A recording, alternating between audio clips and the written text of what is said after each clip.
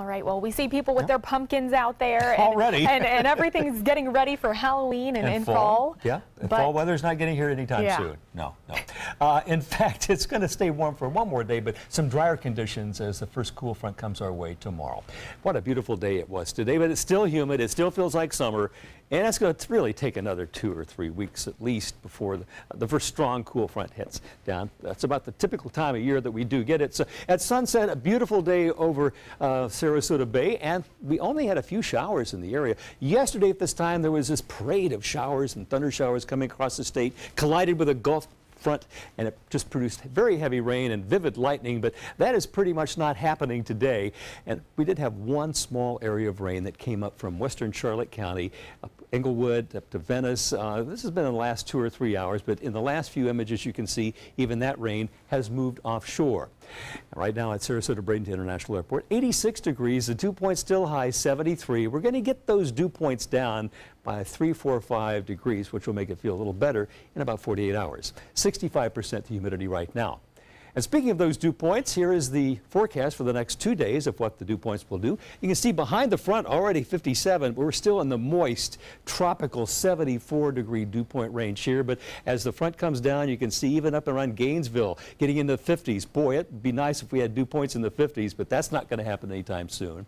And by late on Wednesday, we have dew points around 66, which will feel more comfortable than the 74, 75.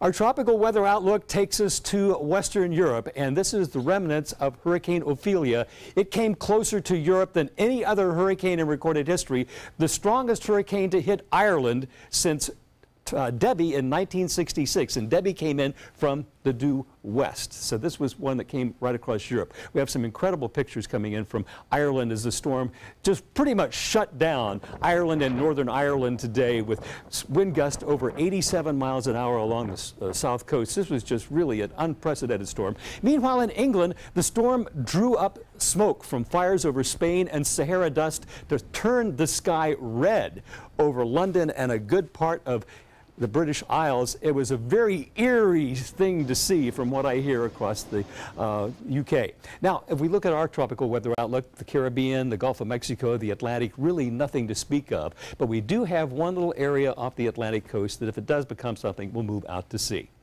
Now, here's our weather headlines for the next 3 days. We have the season's first cool front. I don't expect miracles from this. It will bring some scattered showers and thunder showers over the area and somewhat cooler air by late on Wednesday. If we take a look at our future cast showing the high pressure behind the front will drag in some much cooler and drier weather, not much cooler, much drier air in about 2 days' time. The front passes tomorrow afternoon into Tuesday and stalls out and really doesn't do anything. We have drier air behind it and the scattered showers will dissipate. So more dry conditions coming up in a couple of days.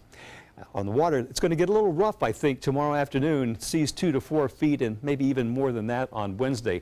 The temperature at the beach, 86 degrees. The water temperature is still 85. It's hanging in there, but this front may change things. Here's your 7-day outlook. 50% chance of showers and thunder showers tomorrow, 30% on Wednesday. And a look at that chance drop off to only 10% to nil by Friday. Next chance of rain on Sunday. That's your weather, Jacqueline. All right. Thank you so much, Steve.